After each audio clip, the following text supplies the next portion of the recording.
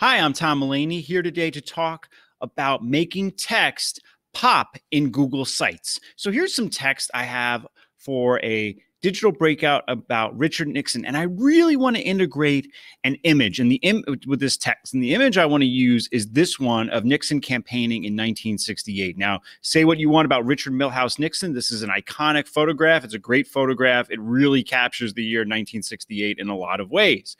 So if I copy that image and say, all right, let's use it as a background with that text. So let's do that by clicking the section background and going to image, select image, choose by URL, and paste, and hit select.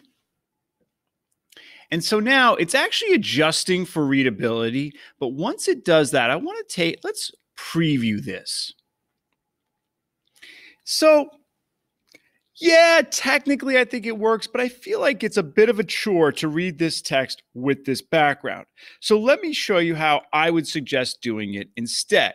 So one, let's change the section background back to regular, or we can make it emphasis 2. And in both cases, those pop really nicely because I've set the color under themes to be exactly black, which is a 000 hexadeck, which contrasts with white, and that contrasts perfectly. And the reason I know that is because there's a great site, and I'll put it in the bottom in the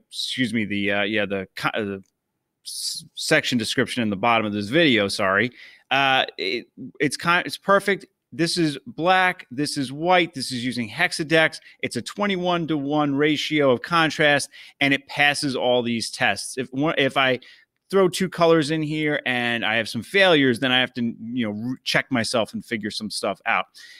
If I preview that now, it looks good, although it's a little bit small. And in Google Sites, you really want to be careful with your text. There's nothing wrong with making it subheading and seeing if that works.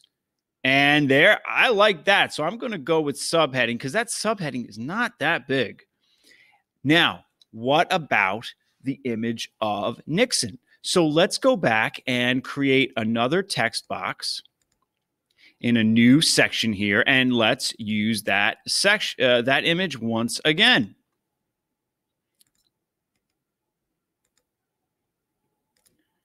Now, here, it doesn't look very good, right? But you know what? Let me just move it up as a divider. And I think I'm also going to make this be white with the regular background.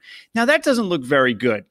First of all, we can remove our readability adjustment. And then we can also change it from normal text to title, make that a little bit bigger, hit the enter key a couple times, and then look whose face I'm seeing right there. That's Richard Milhous Nixon. And if I then click preview, now I have maybe a title. Now I have this, and then I have my text. The text pops, and I'm using the image kind of as like a barrier or a little page break or whatnot. And that works a whole lot nicer. And I can customize that. I can hit more enters or delete a few. However I want to do it, I can play with that. So the key is try to use black and white as your colors. That really works really well because anything goes with black and white, right? And on top of it. And then use your images as little section breaks or dividers rather than with lots of text thrown on top of them. Also, keep in mind subheading versus normal text. Sometimes in Google Sites, you want to go with subheading because it's just a little bit bigger and easier to read. Those are my suggestions for making text pop on Google Sites. Please comment below with yours, or if you have any questions, or tweet me at Tom E. Mullaney. Please like, share, and subscribe. Thank you so much for watching.